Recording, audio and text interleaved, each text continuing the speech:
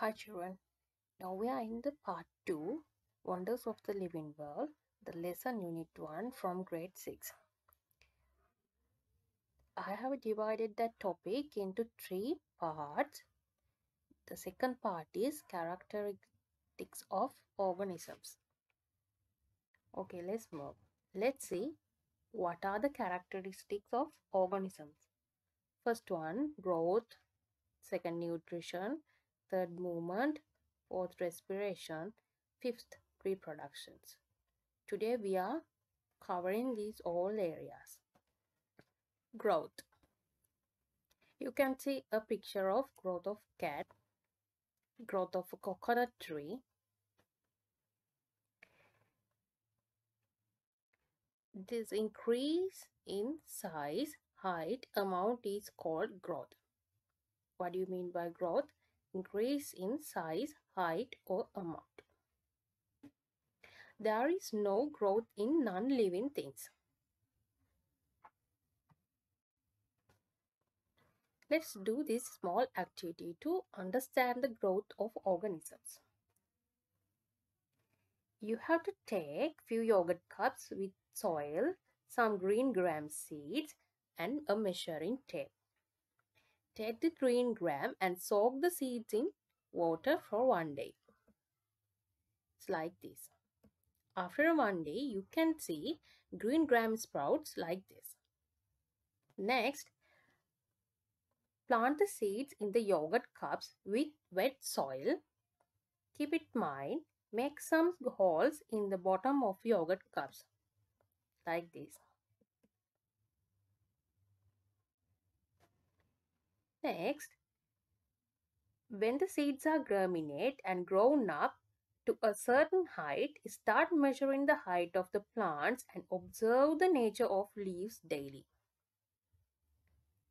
Here is the seed in first day, second day and third. Or fifth day you can see they have come already out from the soil.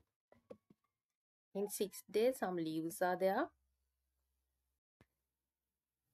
It's a picture of germination and growth of the seed. After that, you can observe the nature of the leaves daily and repeat it for a week. In the first column, date, second height of the green gram plants, third number of leaves. Repeat it for 2 weeks with the help of your teacher. Next characteristics is nutrition. Satisfying the food requirement of organisms is called nutrition. What is nutrition? Satisfying the growth requirements of organisms is called nutrition. All organisms, including humans, need food for survival. Most green plants produce food within themselves. So these plants are called autotrophic. Most green plants produce food within themselves. So these plants are called autotrophic. Trees use carbon dioxide from air, soil, water, and sunlight to produce food. This process is called photosynthesis. This is the picture of photosynthesis. Animals depend on plants directly or indirectly. Animals are considered as heterotrophic. Animals are considered as heterotrophic because animals depend on the plants directly or indirectly. Animals depend on plants directly. There's the examples for you. Deer, cows. Take plants as food. They depend on plants directly. Animals depend on plants indirectly. Tigers, lion. They take flesh as food. So they are dependent on plants indirectly. Next characteristics is movement. Animals moving from one place to another place is called location. What is location? Animals moving from one place to another place is called location. Showing different movement is common feature of living organism.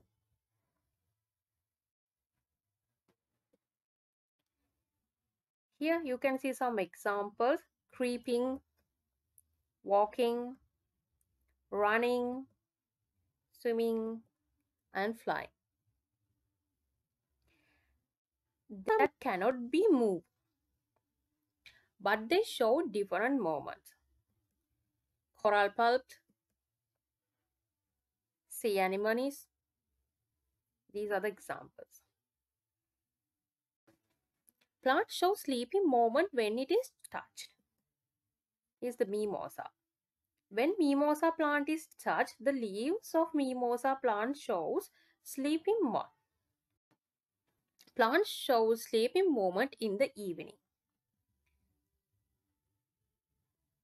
Tamarite, albizia, katurumurunga, like the other examples. Movement of plants that cannot be observed during short period of time. Here you can see some example: plant bending towards sunlight. When plant is kept on a windowsill, after some days, the stem of the plant bent towards the sunlight. It is too a movement of a plant. Non-living things move only when an external force is applied. Let's see next characteristics: respiration. Can you see the stomach moving up and down when the person is relaxed position? It is because taking air and releasing air out. It means inhale and exhale.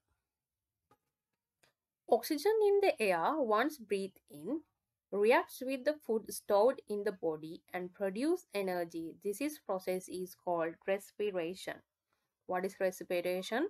Oxygen in the air, once breathed in, reacts with the food stored in the body and produce energy. This process is called respiration. In respiration process, oxygen is used, inhale, carbon dioxide is released, exhale. Respiratory movements are called the movement of the chest move up and down because of the process of inhaling and exhaling, as we have studied already. Plants do breathe, but do not show respiratory movement. No respiration in non-living things. Here we have to do an experiment to find out whether exhaled or contain carbon dioxide. Use a straw, a test tube and colorless lime water.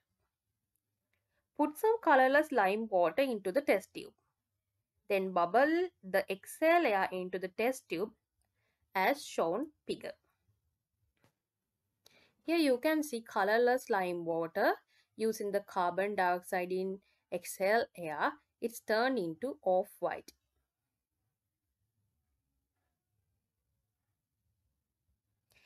So we can conclude exhale air contain carbon dioxide.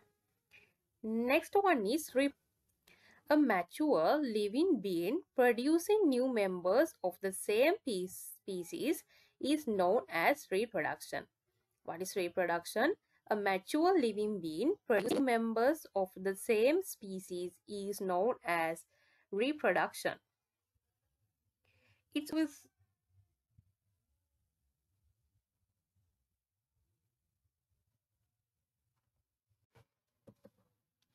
is the reproduction of a plant. It's a reproduction of